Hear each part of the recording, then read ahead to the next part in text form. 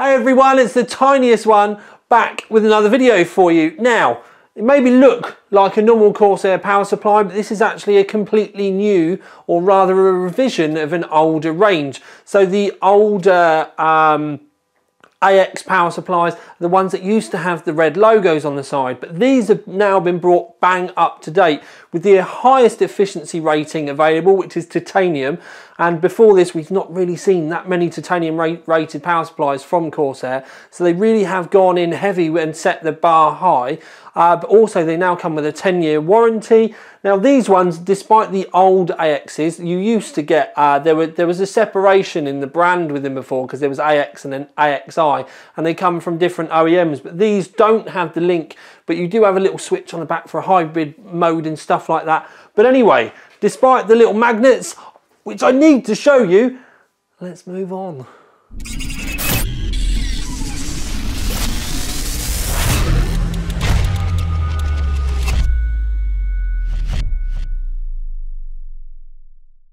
So a quick look at the box itself, and you can see the lengths of the cables here if you pause it, and the amount of cables that you've got. It's a really just nice and easy way for you to be able to see it. Don't forget, like I said, it's 80 plus titanium rated and a 10-year warranty. Still has the semi-passive fans on it. When you do open the box, the first thing you are greeted with is a little pack here, though. There is other stuff inside, like your manual and stuff, but these are magnetic sides that can go on no matter what way you have it up. And as you can see, you get a blue, a red one and a white one. You will get the power cable for your country, depending on where you get it from. This also does come with all of the cables in a lovely little roll mat style. There we go, look, lovely little roll mat style. The 24 pin and the PCI Express and the EPS ones. EPS is your CPU power in the top left hand corner. You can see that they come braided as well as being black. And then all of the other cables are just flat black cables. One of the reasons for it is in here there are capacitors, and that's to help with ripple. You can get, though, because I still have some on the side, some, you see the boxes there, they are individually braided cable kits that you can buy from the Corsair website or select e-tailers. So you can actually change these to individually braided kits as well, if you're one of those people that do like your system to be exceptionally tidy. They come with cable combs and everything as well, so that's all nice and good.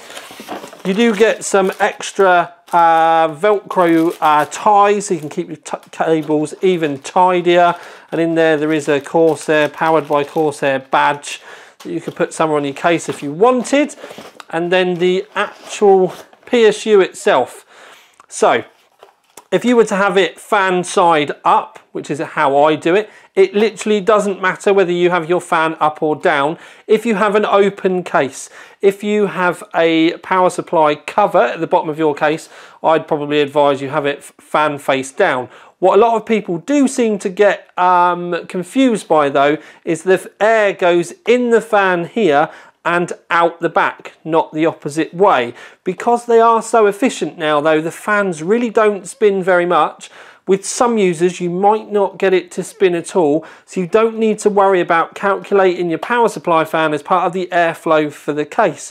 Or at least I don't worry about it that much, because it's going to depend on ambient temperatures. You're never going to know whether this is going to be on all the time.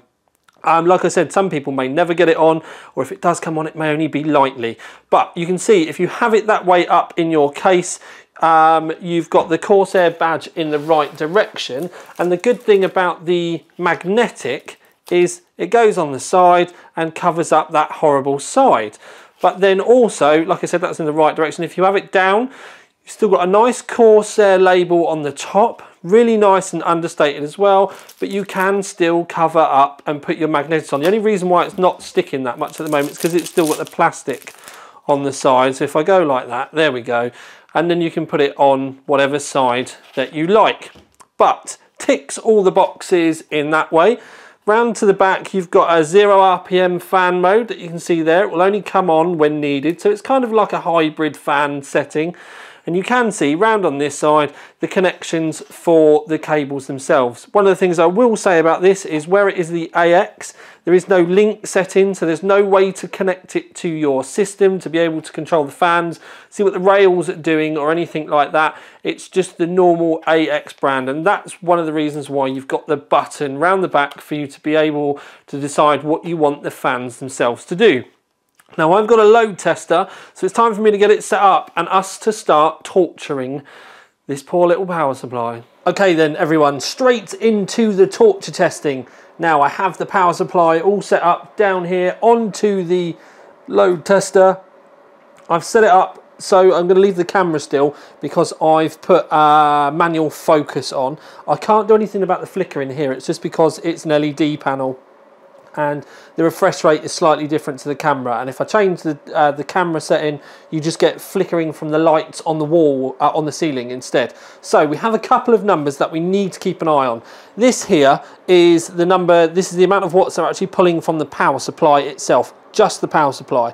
Then this is the number actually being pulled from the wall, so you're pulling 172.5 from the power supply itself at 94.8 percent efficiency. That then means that we're pulling 181.6 from the wall itself.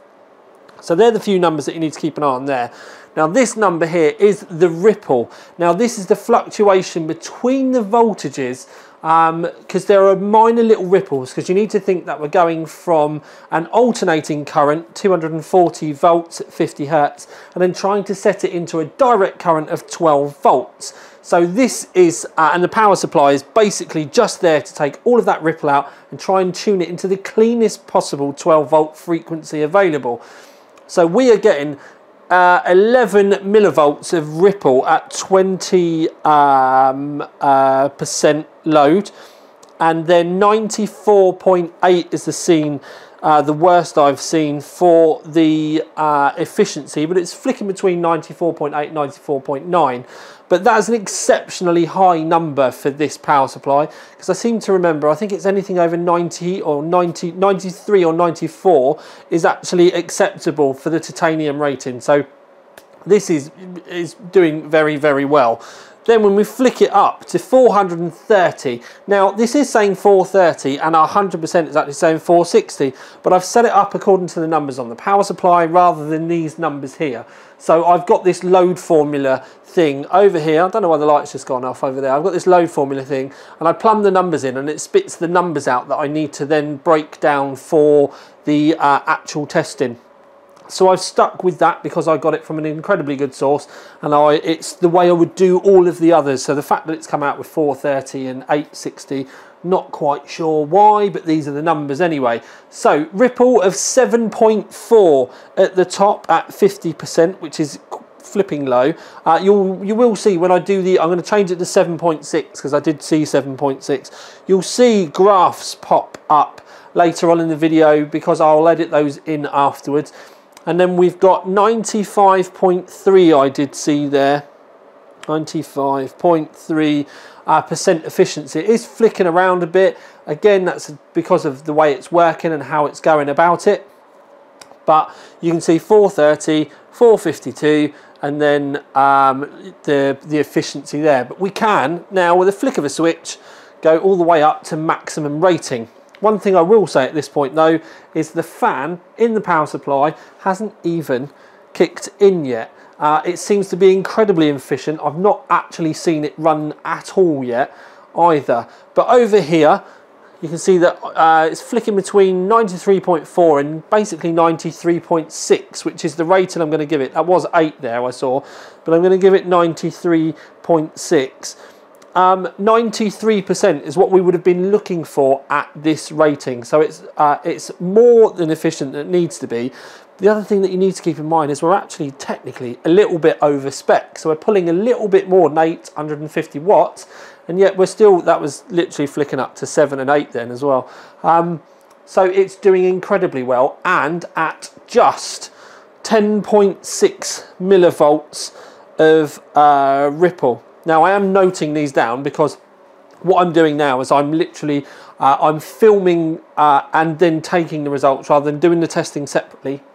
and doing them. So essentially we get the exact results that we saw in the video.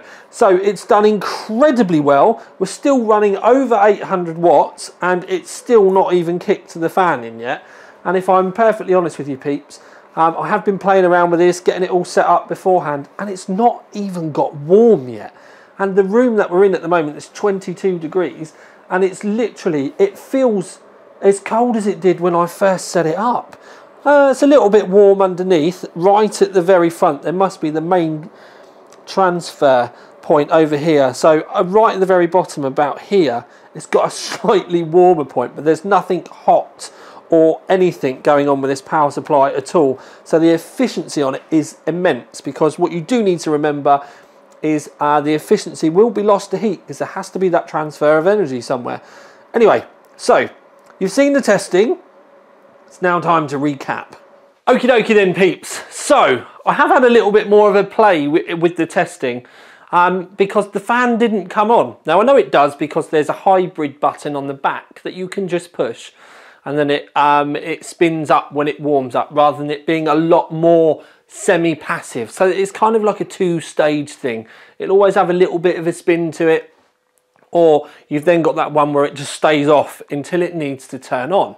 And it didn't turn on that whole time that it was doing 850 watts. Now, what I did is I just left it running at 850 watts in the end, and a good 20 minutes later, it still hadn't spun the fan at all. Now, there's nothing wrong with the power supply.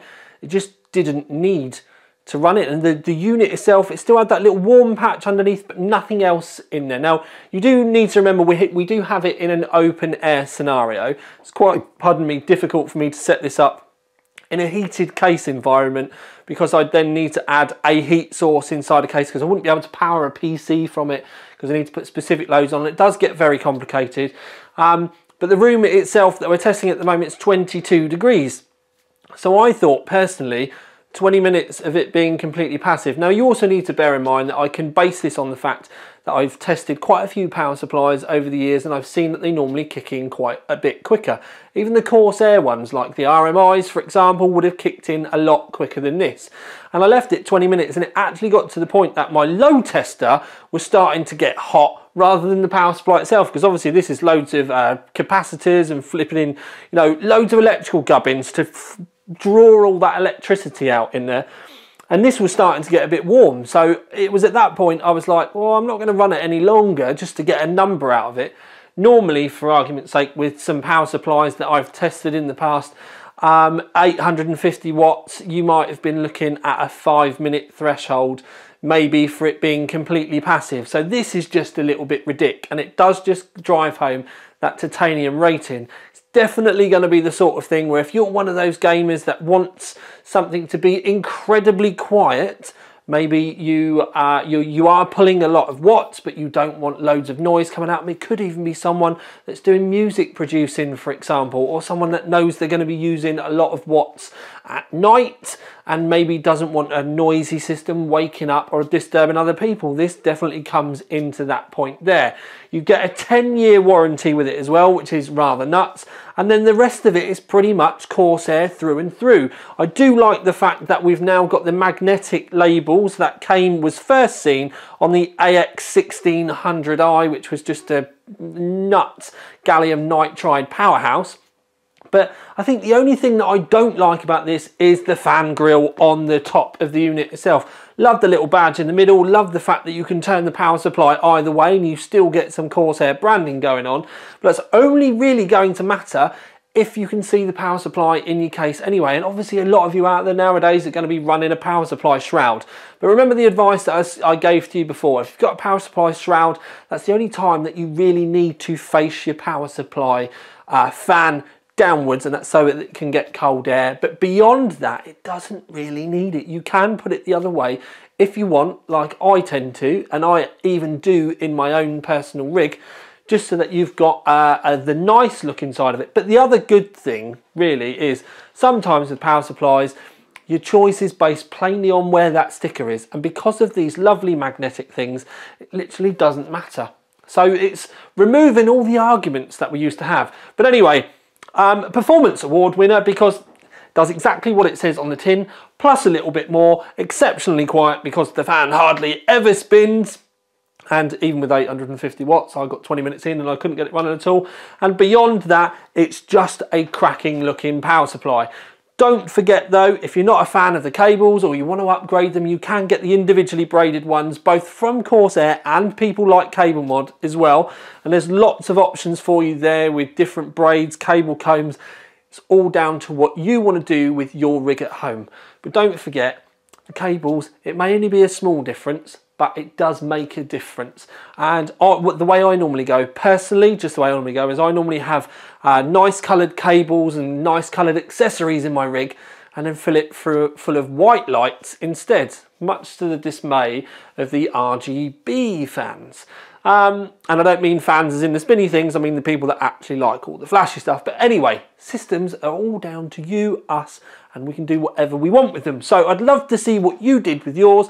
If you want to come and show us on the OC3 forums, because there's lots of forums there, you can come and show us your build log, all of that sort of thing. But for now at least, this is the tiniest one out. Ding!